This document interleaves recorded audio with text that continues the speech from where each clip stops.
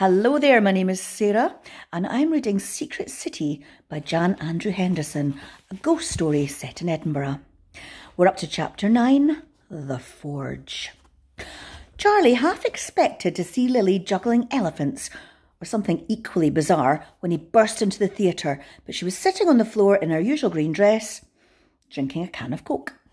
Charlie's face was red and sweating after running halfway down the Royal Mile, so Lily held out the drink to him and he took a huge gulp.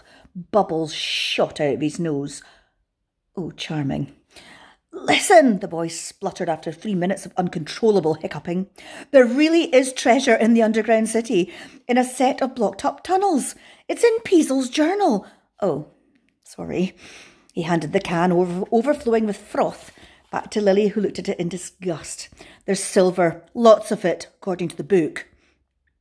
Told you. Lily allowed herself a triumphant little smile. Yeah, but we're in trouble. There's council workers excavating down there. You said so yourself. Charlie pointed to the back of the big top. We need to get underground and find that treasure before they do. We? I thought I was just a lookout. I don't know about you, said Charlie hotly, but that treasure would mean an awful lot to me. You've never seen where I live. It's small and it's cheap because my parents hardly make any money. If you hadn't noticed, there isn't exactly a lot of work at a job centre for acrobats. Hey! Lily held up a hand. Calm down. Take a seat. She pulled Charlie down beside her and he sat, chest heaving, trying to get his emotions as well as his breathing under control. For a start, you don't know if the council workers are digging anywhere near the treasure. But they might be, Charlie interrupted, running his hand through his hair. They might reach it any day. Yes, but you don't know that. Lily took the boy's hand and stared earnestly into his face, her green eyes somehow soothing him. Charlie, we don't even know if the treasure is still there. The boy began to shake his head, but she squeezed his hand tighter. The diary is almost 200 years old, remember? He nodded sullenly. You need to read the rest of the book before you go running back into those tunnels. She gave one more last squeeze before letting go of his hand. You need to find out exactly what's down there.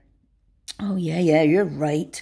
Charlie stood up and went to the ranks of chairs where the audience normally sat. He plonked himself down and pulled out the diary. What are you doing? Taking your advice. He looked up.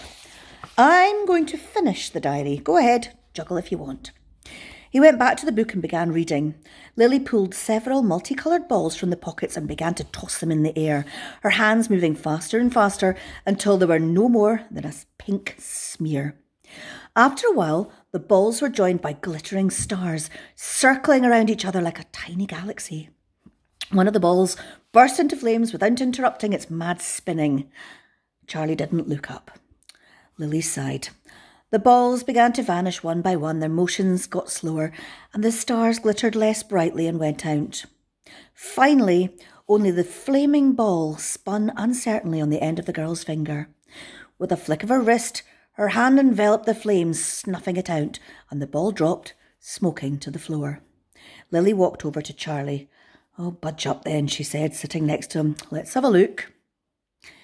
The tunnel seemed to be levelling out at last, but I was no longer scared of meeting any monsters, or not very much, for I had my magnificent sword, which I intended to sell as soon as I could find my way to the surface.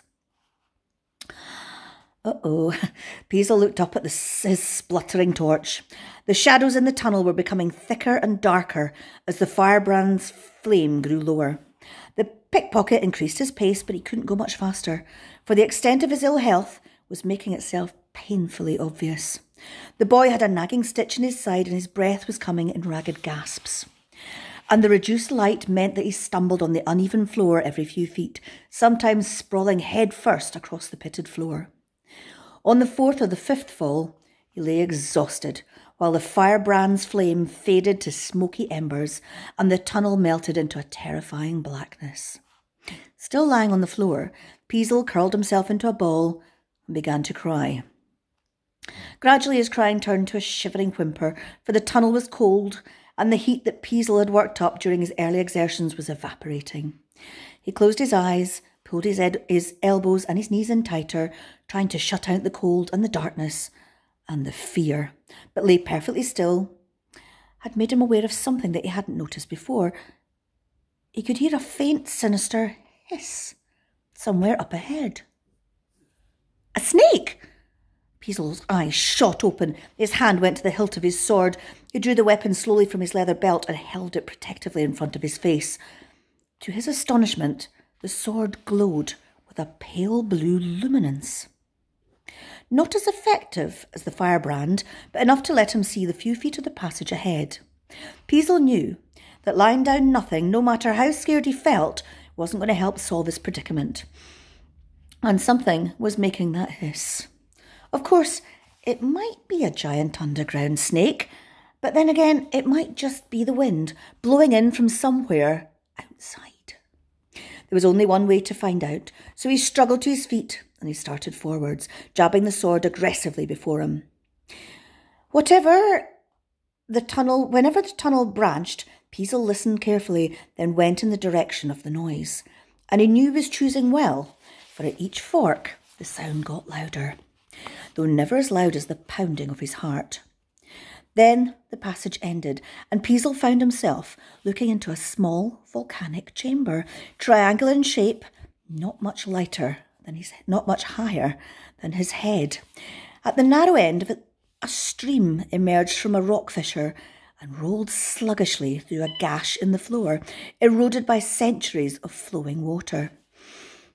At the wider end, it vanished into a darkness again.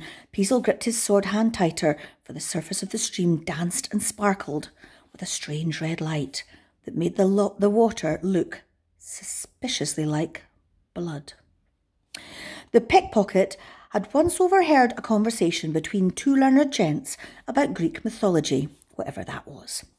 They recounted a story about how dead souls were ferried down an underground river and into hell, which was guarded by a three-headed hound called Cerberus. The pickpocket looked around in terror. "Nice doggy," he hissed and sank to his knees, clasping his hands in front of his face. Please, get me out of this." He closed his eyes, praying to whatever deity happened to be listening. "I have always wanted to die rich, but not 10 minutes after I got rich." He opened one eye and he looked pleadingly upwards.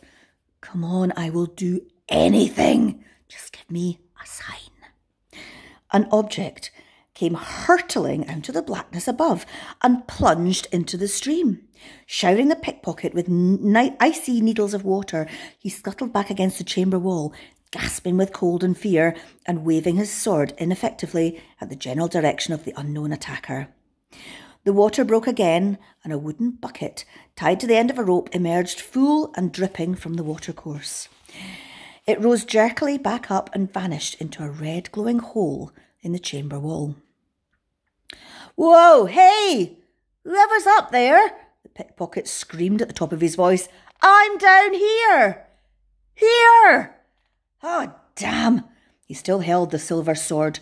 He looked round in panic and spotted a large boulder, ran over and pushed the sword into the shadows behind it.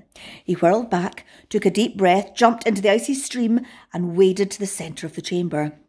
Above him, he could now see a long, thin funnel, rising 40 feet through the solid rock of the chamber roof and ending in a circle of red light.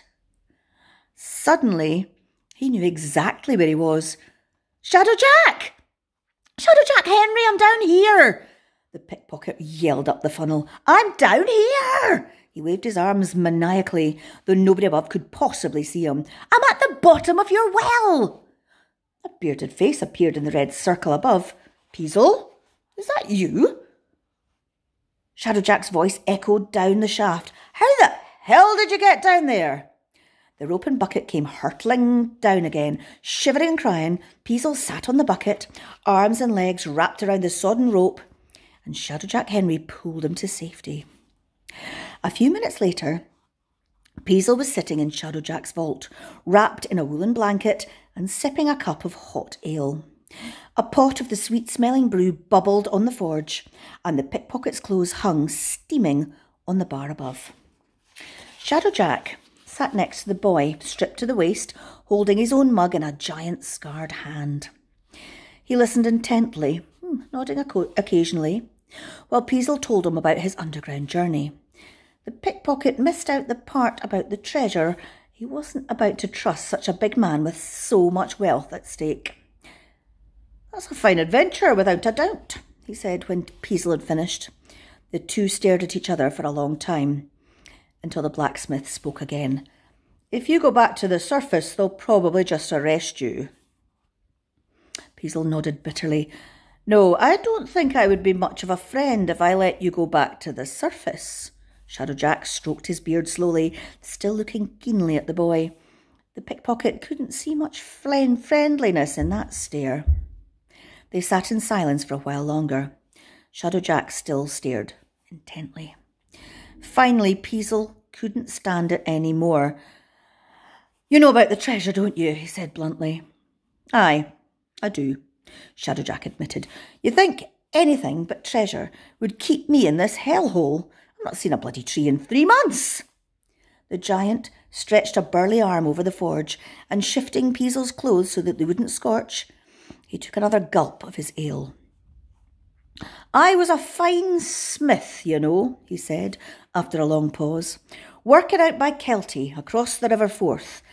I did all right when we were fighting Napoleon and the army needed cannon and cartwheels like, but after the war, many of the harvested the land left for the cities, for they have machines now that can do their work." Shadow Jack spat on the floor to show what he thought of mechanised farming. Me, I couldn't work in some hot, sweaty, cramped factory." Peasel looked incredulously around the sweltering little vault. "How on earth did you end up down here?" "I went to Leith Docks to enlist in the King's Navy. I got to quite like the cannon. Thought I might make a good cabin boy." Peasel frowned. He could never tell if Shadow Jack was joking or just slightly insane. The big man carried on with his tale of woe regardless. "I was having a last whisky or 3 in one of the taverns when I overheard 2 gypsy types talking in a corner. A mite the worst for the grog that they were, and a bit louder than they were intending to be. I only caught the end of what they were saying, but it sounded powerful interesting to me. Another ale?" "No, thanks." Shadow Jack poured more steaming liquid into the boy's cup anyway. One was telling the other some old gypsy legend about how there was supposed to be treasure hidden in a well under Edinburgh. Shadow Jack took another large swig of his ale. In fact, it was still boiling, and that didn't seem to bother him. And he'd heard from a beggar that there happened to be a blocked-up well at the bottom of the underground city. "So you decided to abandon a life on the ocean wave and move here?" Peasel looked sceptical. "Well, to be honest, I can't swim." The blacksmith took a deep breath. Besides, the only ship in port was a barge carrying treacle to Glasgow. "So I came down here, built a forge and opened up the well." He pointed to the forbidding hole in the corner of the vault. "Late at night, I'd climb down the shaft and search for the treasure. Took me a while to find it. Not as fast as you, eh?" "Yeah, I was born lucky," Peasel snorted. Then he had a thought. "How are you going to get all that treasure out without anybody spotting it?" "Simple. Melting it down in the forge." "You're what?" Instead of replying, Shadow Jack padded over to the darkest corner of the vault and picked up a large knife. Peasel clutched his mug tighter, but the blacksmith pulled a horseshoe from his pocket, scraping at it with the blade, and he held it out. Under the dirty iron surface, the metal gleamed brightly. Peasel drew in breath sharply. "Throw a bit of dirt on it when it's hot, and a silver horseshoe will look as drab and worthless as any iron one. When I've turned all the treasure into those horseshoes, I'll pile them in a cart, and I'll ride out of Edinburgh a rich man. Your outfit's dry." Warily, Peasel took the stiff, warm clothes and began to put them on. Shadow Jack stood up and stretched. The movement put him between the pickpocket and the vault door, and his shadow rose menacingly up the wall and flickered across the roof. He was still holding the knife. "There is only one flaw in my plan." He looked darkly at the boy. Peasel shrank back from the bushy gaze. If anyone told on me, I'd find myself fighting off every thief and beggar in the city. I wouldn't tell, said Peasel in a small voice. Not ever. I want to believe that, lad, said Shadowjack, taking a step forward. Peasel saw that the giant was sweating more than he ever had, working on his forge. The knife was still in his hand, reflecting the blood-red glow of the fire. I like you, boy, but that's an awful lot of treasure down there. Peasel began to walk away as Shadowjack advanced. His mind was working furiously. You're right. That is an awful lot of treasure, he said, to his horror that the blacksmith was herding him towards the mouth of the well. It can't be easy melting it down on your own. True. Shadowjack shifted the knife from one hand to the other, still moving towards the boy. I don't like to leave the vault for more than a few minutes in case someone stumbles on my little operation, and that makes the job slow going. How many horseshoes have you made in a month? 3. OK, I take your point.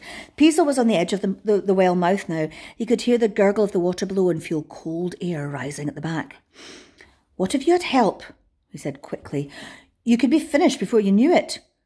Shadowjack stopped and raised a thick black eyebrow. Help? Suppose I was to go down the well and bring out the silver for you to smelt down. My friend Duncan could be the lookout.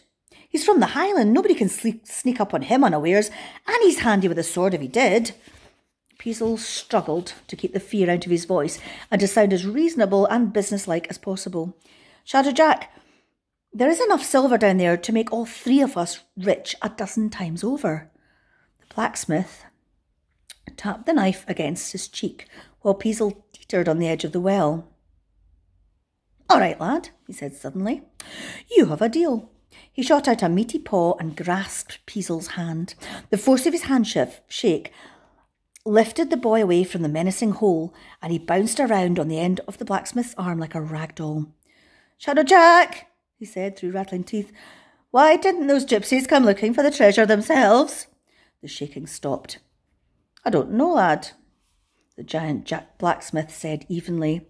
Leith is a rough area. Maybe something unfortunate happened to them. He let go of the pickpocket's hand and gave a toothy grin. Off you go, find your pal, come right back. Don't ask any more daft questions. And Peasel went, still shaking like a leaf. I don't know if I really trust Shadowjack, do you? Anyway, clean your teeth, keep washing your hands because it is so important. Snuggle into your bed, give yourself a lovely big cuddle because you're worth it.